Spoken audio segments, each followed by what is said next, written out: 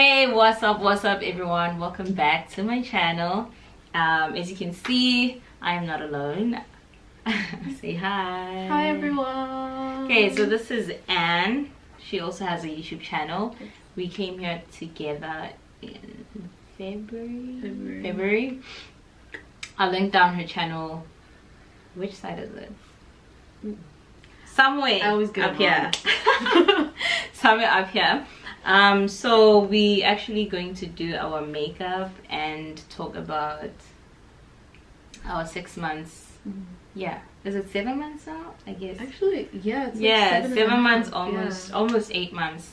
And yeah, hope you enjoy the video. Anne's makeup is bomb, so I'm always like, help me out. No. Tell people where you're from. Okay, so my name is Anne. I am from the United States. I am first generation Nigerian.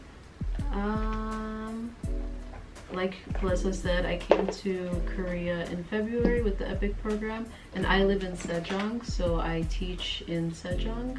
I'm an elementary school teacher in Korea, but in the States, I'm a middle school and high school science teacher. Science teacher. Yeah. The first thing we're going to talk about, what has been the most exciting thing about living in Korea?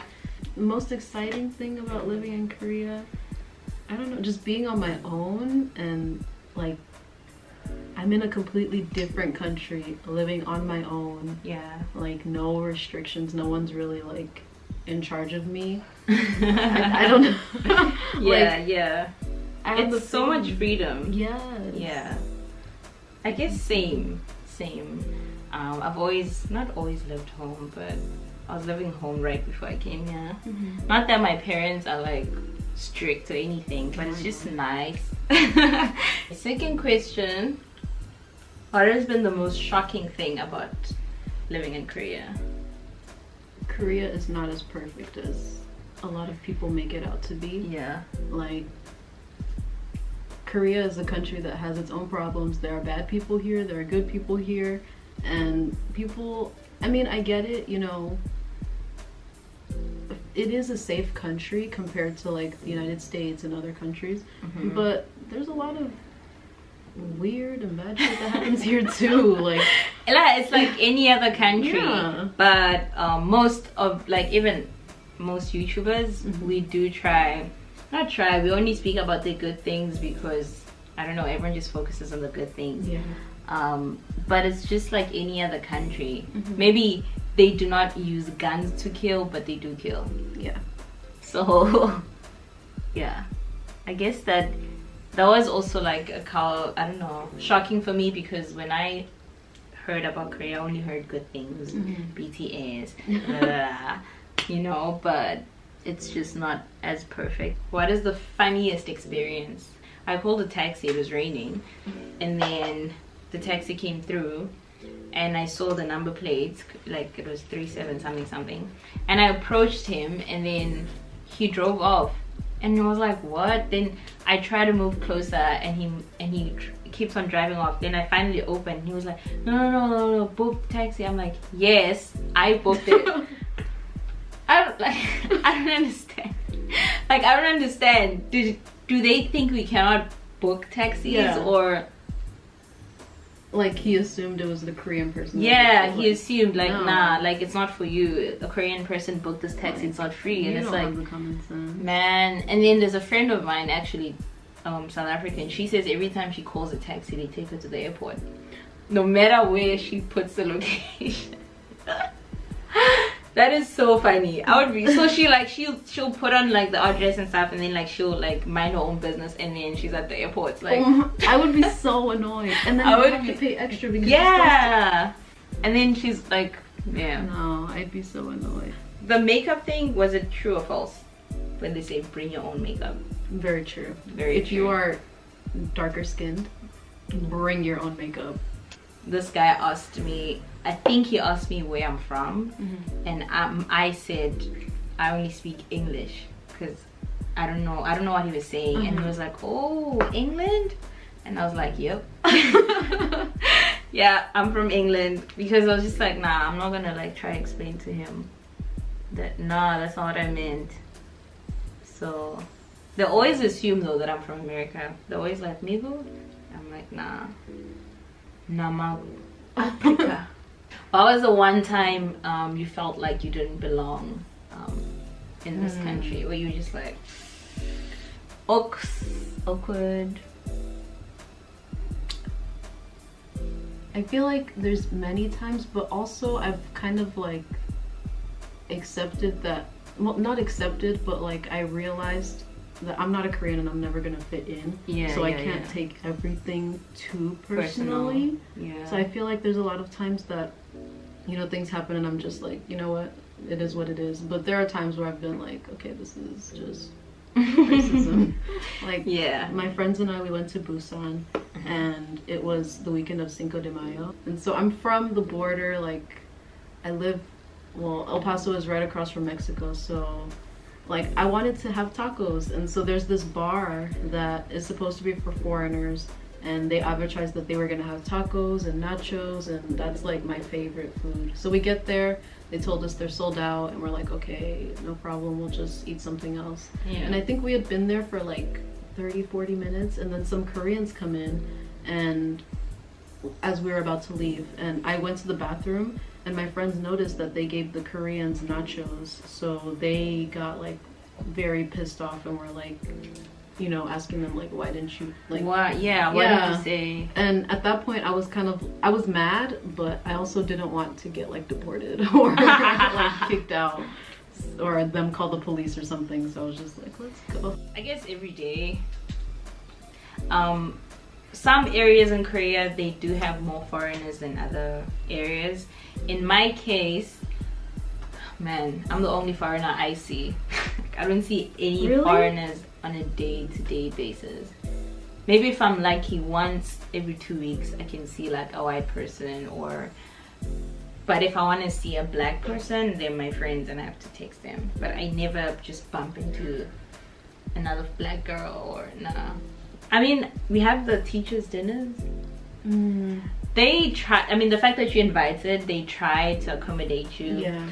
But it's awkward because no one's just trying to eat there and speak another language that they don't know. So And it's like your co-teachers are the only ones that can talk to you. So it's like they kind of like, oh, y'all go talk to her. So it's almost like they Like- try to talk to me. I can see it all the time. Like my principal tries, but it's just like At least you just, they try. yeah, they try. So I don't want to say I feel like I don't belong. I see them trying, but I still don't belong. Yeah, I feel that definitely. Yes, yes, yes.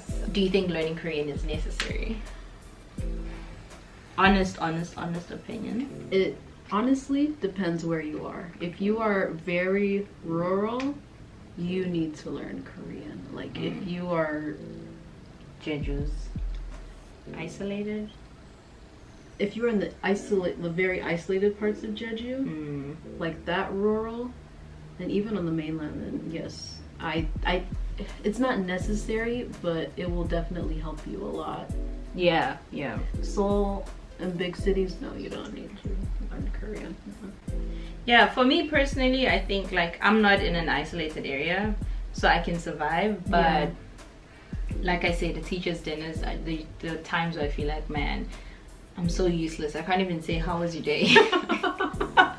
Something so simple like, hey, how was your weekend? Like I just don't know anything, and I'm not trying, and it's because I get away. I speak English. A lot of people in Jeju City actually speak English. The lady downstairs from the CU speaks so like good English. So like I'm just like, oh, I don't need it. Then I get to moments, or like yesterday my taxi driver was actually trying to make conversation, and I was like, man, I do not speak Korean.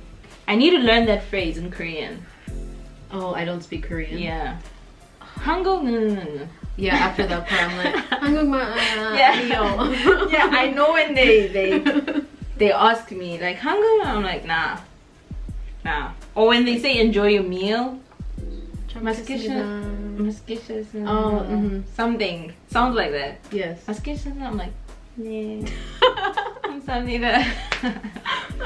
Man, so honestly, I think it is necessary to a point, because my students, also my third grade students, the younger students, try to talk to you, and it's like, we use Papago, but like it would be nice to just be able to just ask him, how was your day, what did you eat? Homegirl just knows, how are you?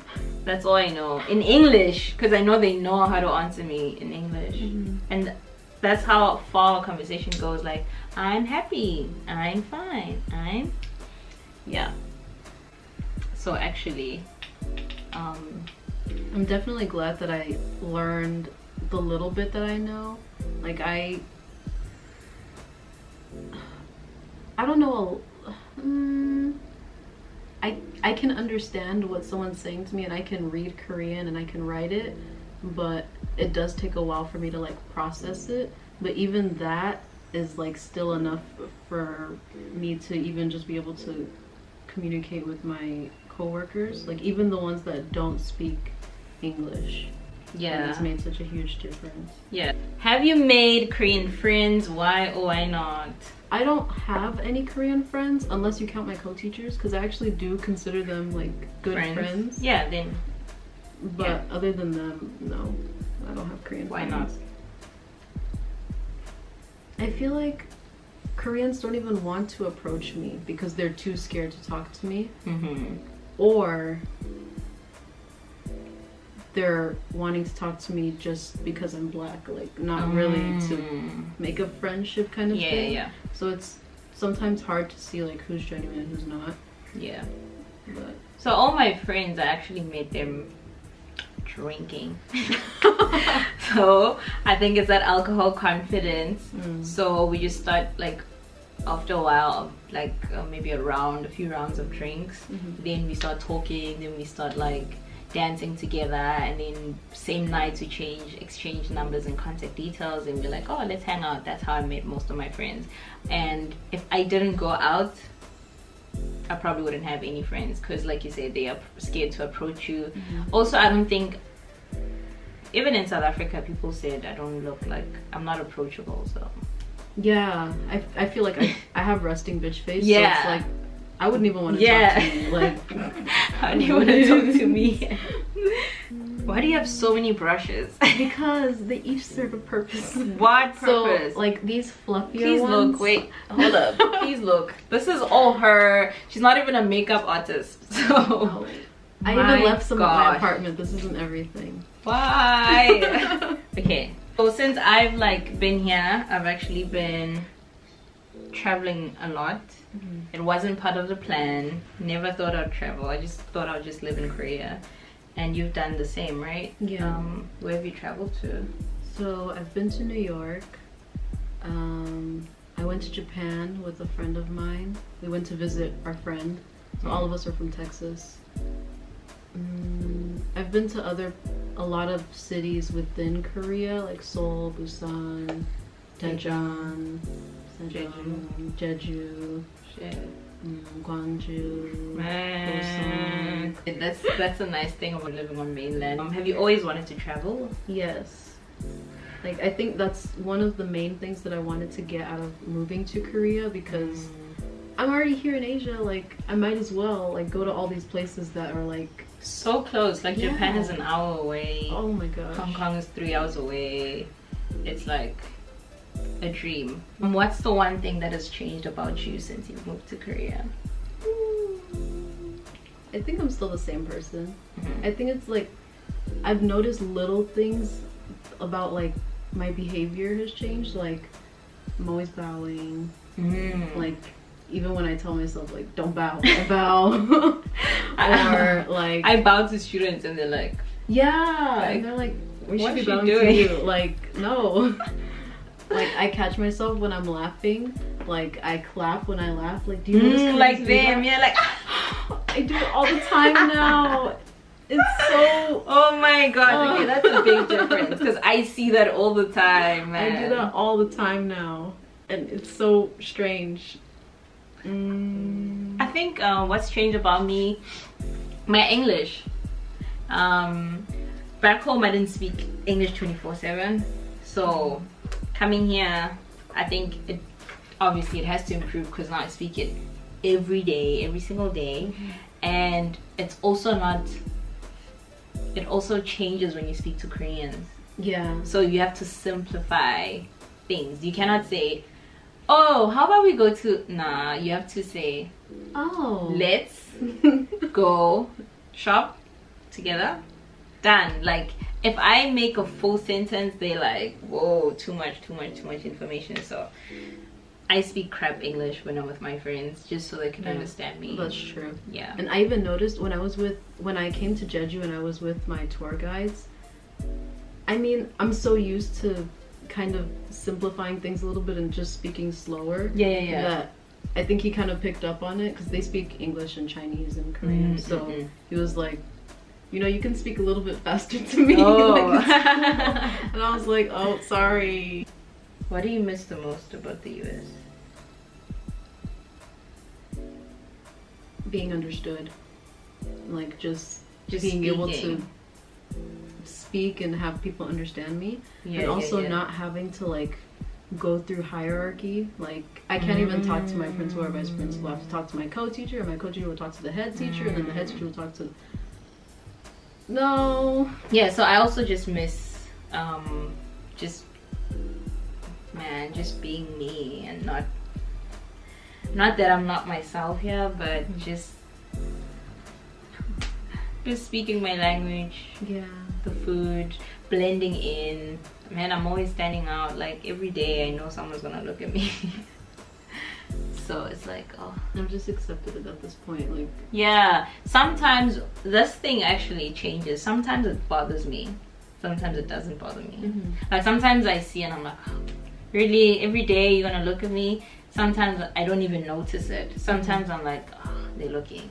So it's like, I guess it depends on how I'm feeling and how many people are looking at the time. Sometimes maybe teenagers will be laughing and I'll be like, are they laughing at me? Yeah, same. Yeah. Like sometimes I'm on the bus going to school. I remember this was when I first moved here, and I guess there weren't that many black people living in Jochuan at the time. So for people to be seeing like 4 or 5 black people on the bus every morning going to work, it was like, wait, what's happening? Yeah. So I remember I would always sit in the back, and there were these Korean like high schoolers, and first I don't know if it was actually them taking pictures of me, but it always felt like they were like trying to like take pictures of me. I've had that. I think I've had a guy who actually, and there's nothing I can do because I don't know how to ask you. I don't it's just like, okay. No, I like on Papago you can like save phrases in your like favorites. So on my favorites I have, please stop taking pictures of me. That's an invasion of my privacy. Really? Like, please delete that picture. I Have you ever used it? No, I haven't shown it to anyone, but like I have it just in case like I need it. I mean, or don't touch my hair. Like wow. That's really, yeah. Okay, the hair thing. Jeju has a lot of ajumas, like grandmothers. I don't know if you noticed. Yeah. So they just, I think they ask me because they're always like, I'm like, yeah, whatever. Then they just touch and then leave me. Then they talk about me. I can see they're still talking about me. Also, I do this thing. I can't show you now. Like my hair will be loose and then I'll be on my phone, so obviously it'll fall down. And sometimes it's annoying. But sometimes if I see that they're looking, I usually just like tie my hair with my hair. And they're like, ooh. Like put on a show. Yeah, they lose. I do it on purpose. Literally, I'll see them looking. I'm like, okay, you want to show? So I tie my hair, and they're like, oh, they laugh. And every lunch, that's what I do at school. When I'm about to eat, I tie my hair with my hair, and everyone's always like. At first, it was like, oh, now they're like, oh yeah, she does that. What's the best thing about your school? I think the best thing about my school is just my co-teachers. Like all of them have just been so supportive, and their English is really good. Even the substitute teachers that I've had, like even though they say, you know, my English isn't that good, like I'm sorry, like yeah, that's so the thing about Koreans. They'll have a full-on conversation with you and be like, my English is not that good. I'm like, and when I say my Korean is not that good, I mean it. I cannot have a conversation with you So that most Koreans can speak basic English, but they think it's not that good because I think they're just focusing on the accent. Yeah. They want to have the American accent, or they don't want us to like judge them. Yeah, yes, like, because I've seen even with my students, if one student laughs, then it's like sometimes they cry because it's like I hate English. Yeah. The best things about my school, what is it? My one school, I love the food. Oh yeah, the lunch is bomb. My co-teachers, my homeroom teachers are also good. Like I don't have like a major problem with anyone. But we said, like, we spoke about this because it's both our first time teaching. We don't even know if we're in good schools or bad schools. So once we probably stay longer here, we can start comparing this experience. But so far, it's good. I don't have. If I'm going to stay at this school, then I'm okay. Like I'm good. Like I honestly can. And my students are good, man. I love them. The students are like the best part about it. Even if my co-teachers were like not good, like the students would make it the best. Yeah. What's the worst thing about your school? Well, for me, I actually am a teacher. Like I'm certified to teach. Like I went to school to teach, so I'm very used to being in charge of my own classroom and not really having to report or and just doing what someone else tells me to do. Like I'm used to being the one in control. So you don't have that kind of thing in Korea. You have to work with someone. And I don't mind co-teaching with someone, but I guess my style of co-teaching is different from what a lot of teachers in Korea usually consider co-teaching. And also I feel like since I'm a certified teacher, you would think that they would think, okay, maybe we can give her a little bit more control in the classroom, or at least put me in a middle school or a high school where I'm actually certified to teach and not an elementary school. But I feel like I'm just like the game teacher, which I mean, it's easy. Like I do enjoy my job, and I see that there's value in it because the students do learn with the games and stuff. But can I do something more sometimes? Like sometimes I'm like, this cannot be my job. Like I'm getting paid to play games. Like okay, every day. every day. I guess the worst thing about my one school is far, like 2 hours away. I still can't believe that. That's super far. What else? So I get back home really late, so I don't like my schedule. I have after school classes on a Friday, meaning I get to school at 9 and I just sit there, and I only start teaching at 3 p.m. 3 to 5. So I get home really late. Wait, so on Friday you just sit there desk warm until 3 for like, and it's not even regular class, so I don't have to use a textbook. I can do whatever, so they can walk in on like, let's play Monopoly or so Fridays are like because like I told you yesterday, we played a movie, Karate Kid. They were like, teacher, popcorn. I'm like, y'all think this is a movie theater. Well, y'all know I'm in a relationship, and is also in a relationship. So I don't know, like I did a video about this, but I just want to get your take. How is it like? What's it like being in a long distance relationship? I definitely do want to make a video about this too. And it's hard. Like, it's one thing being in a long distance relationship when you're in the same country, but it's completely different when you're in a different country, in a different continent, different time zone. Like, it's crazy. So for me, I'm obviously here in Korea. My boyfriend is in New York, so that's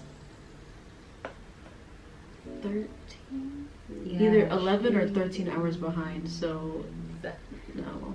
And I thought 7 hours was a lot. Now I'm super grateful. How's your relationship changed since then? Like, Is it stronger? Is it, what did you have to change to make it work? Yeah, what did you have to change in order to make it work? Well, I mean, technically, we've been in a long distance relationship, our entire relationship, technically. So, even when we were in El Paso, he was in Juarez and I was in El Paso. So, for him to drive all the way to my house, depending on how long he would wait in the line to cross the border, it would just depend. Like, it could take an hour or maybe 2 or 3. So, and then when he moved to New York and I was still in El Paso, we were only 2 hours away from each other. And then, of course, Korea, that just made it a lot. So I think it's made us stronger because, like, obviously I wouldn't be in a relationship with someone that far away. Like, why would I waste my time with someone I don't see myself with, Yeah. Like, so we definitely have a lot of trust and faith in each other that, like, we got this. We got this. Yeah. We got this. I spoke about this in my video. Like I said, if you didn't watch that video, go watch it right now. Yeah, it's stressful. I think we had the toughest time in the beginning because I was adjusting to, you know, not wanting to get lost, figuring out my cacao and whatever. So I'd literally just leave the conversation halfway and just be like, okay, where am I? And then he'd be like, well, you could have just said. And I'm like, no, I'm getting lost, like this bus is moving type of thing. And now we know when to talk. We have a schedule, and like she said, like, trust is very important. I think it's very possible, but you guys must have a good foundation. Oh yeah. So we were also in a long distance relationship before, also an hour away. So I'm from Kempton Park and he's in Roodepoort. So yeah, so it's tough, but it's possible. We still here.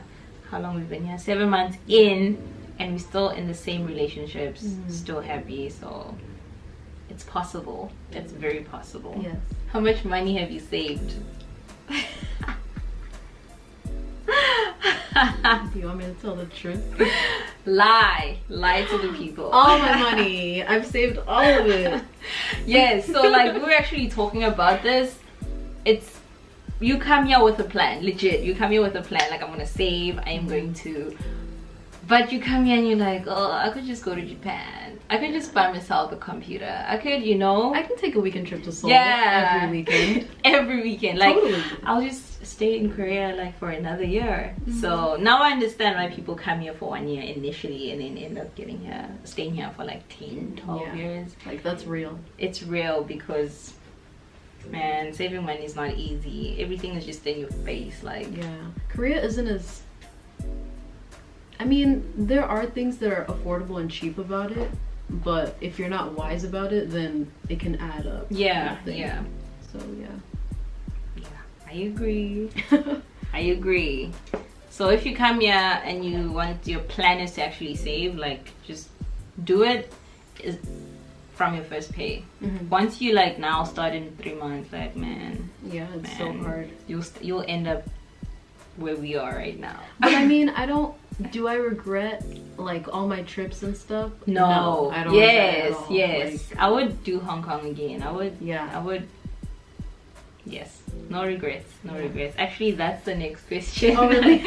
Any regrets about the whole thing, like coming here? I don't regret coming here, but I do feel like I'm missing out on so much stuff back home. Yes. I actually tweeted about this like a few days ago. Like, all my friends are getting married, they're getting engaged, they're having babies, they're getting pregnant, they're graduating. Like, I'm missing out on everything, and I feel like I should be there. Like, I feel guilty. But I don't regret coming here, but I do feel like out of place a little bit. Like, everyone's living without me. Like, they're moving on without me. Any advice? Anything you wish you knew before coming here, or you should have done earlier? I think the biggest piece of advice that I can give is not to expect what other people on YouTube have. Even us, even me. Like, because I've seen a lot of you watch my stuff and you like my stuff, and I see a lot of people commenting saying, hey Palesa, I'm coming to Jeju. Just look, I don't know, like, we're not the same people. I like Jeju personally, but would you move to Jeju? Would you live in Jeju? I don't think I, honestly, I don't think I could. Yes, it's not for everyone. No. And I don't want to move to mainland. I'm just only gonna live in Jeju. Like, I love it. Yeah, I love Jeju. It's my place. So like, I know I might make it seem good, but it's hard to come to Seoul. It's hard to go anywhere. Yeah, right? Even you just coming here, I had to fly. Yeah, I have to fly, but you like 20 minutes out. So man, don't let YouTubers make you think. Yeah, I don't know. I feel like a lot of people think, and I'm not like talking about the EPIK program or just teaching in Korea in general, like it's a bad thing, but I feel like because on YouTube you see all the good experiences, people think, oh, there's no way I could have a like experience. Or now they're gonna think, oh, Jeju, all the schools are good or whatever. Like, it's all dependent on the school, all dependent on the co-teachers, all dependent on you.